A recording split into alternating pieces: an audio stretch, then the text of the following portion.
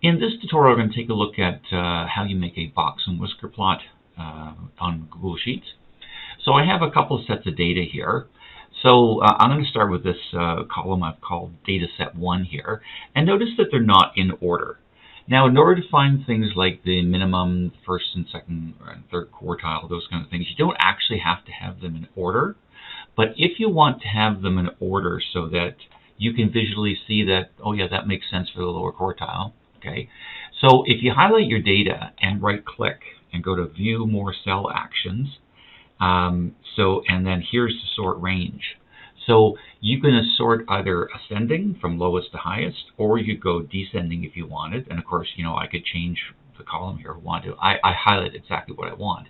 So I'm going to click on Sort, and it puts them in order. So now we can see that the minimum is 153 and the max is 183. Now, of course, I could just type 153 in here, but if you had a whole bunch of data and it wasn't easy to see what it was, if you, so I'm going to just, I want the minimum value, so I'm going to type M, and of course, there's the minimum right there. Now, you could type in the you know, it's column cell C6 to C23, but you actually can just highlight the numbers, and you can close. It's a good idea to close the bracket, but it actually works if you just hit enter as well.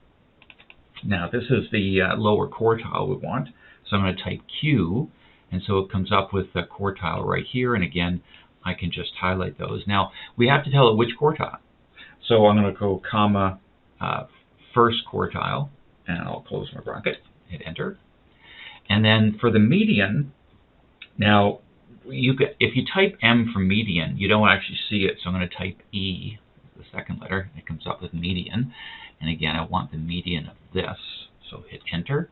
Again, you don't have to type that last bracket. Now I could actually use the quartile to find that. I could call that the second quartile, and so I would go comma 2. Okay, it actually does give me the same value, so that's the second way you could do the median. Okay, so let's do the upper quartile. Now we want this data here, and upper quartile is the third quartile, and the max, of course the max is 183, but I can do M. Okay, so there's max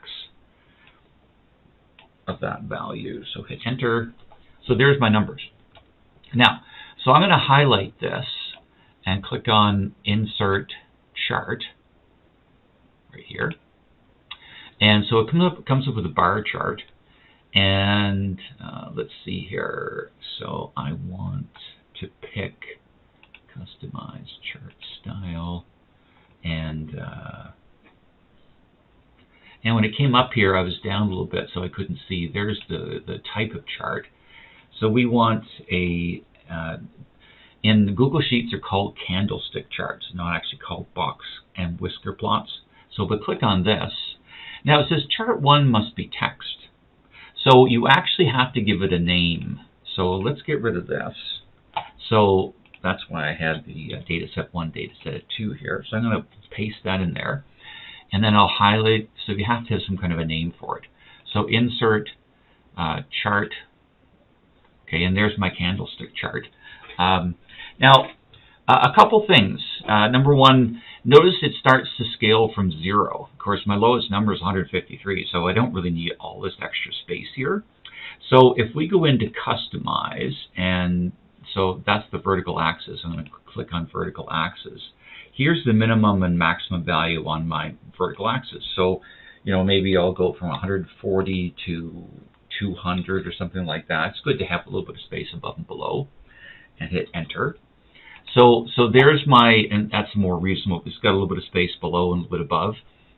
Now, one thing I want you to notice here is that my maximum is 183.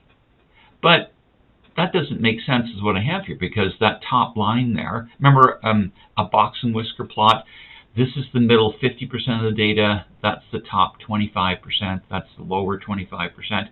And it's not making sense that 183, see 183 should be above 180 somewhere. And the reason for that is this. A candlestick chart isn't a true box and whisker plot. Okay, a candlestick chart actually doesn't have the median. Remember, in normal, actually, I'm going to pause and show you what this looks like. So this is what a box and whisker plot looks like. So this line in the middle is where the median is, and then lower quartile here, upper quartile here, and then that's the top 25% to the max. This is the bottom 25% to the minimum. Okay, so a candlestick chart isn't exactly the same thing. So it actually doesn't use the median. So what I'm going to do is I'm going to get rid of this, and I'm going to call this, I'm going to put data set 1 over here. So we only actually want these two numbers and these two numbers. We don't actually want the 170. So I'm going to just type in 153. It's probably the quickest way to do this. 0.5. Skip the 170, so 175. And then the max is 183. Okay. And then I'll highlight this, insert chart. And of course, I want the candlestick chart right there. What did I do wrong here?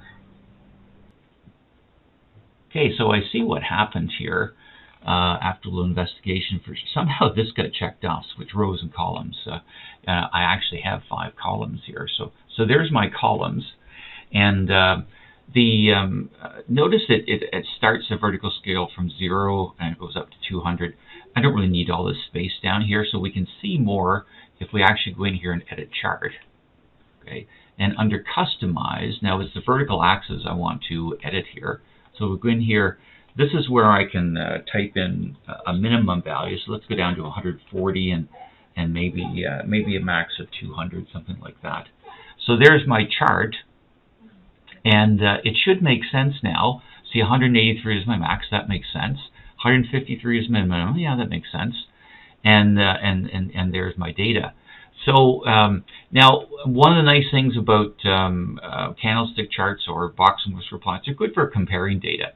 So what I'm going to do is I'm going to get rid of this, and I'm going to do my. I've got this second data set. They're good for comparing data sets.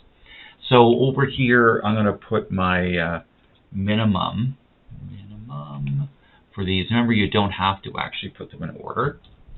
And then let's do here, we'll do the first quartile for these guys, comma 1, close bracket. And then my upper quartile, Q, for, again, this set of data, comma 3.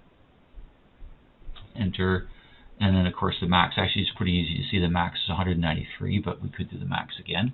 I'll just type in 193.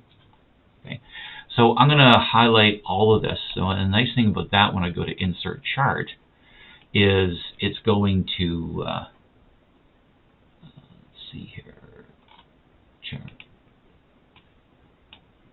Put them both in the same axis, and again, you know, I want to edit my axis here, so let's go 140 to 200, and so puts them both on the same in the same grid here now. So it's easy to compare them. I can see that for the second set of data, the middle 50% is a little bit larger a range than this one. I can certainly see easily that the minimum value for the first data set is quite a bit lower than the minimum value for this one, but the maximum value here is quite a bit higher here. So candlestick charts are really good for comparing data sets. And remember, it's not a true box and whisker plot because there's no median. There's no line in the middle showing you where the median value is. So just keep that in mind. That's a really common mistake. I made an earlier video in which I didn't know the difference. I thought there was a median here, but there actually isn't. It's just the minimum, lower quartile, upper quartile, and max. That's all they use in the candlestick chart. So not exactly a box and whisker plot, but they're pretty similar. And that's the end of the tutorial.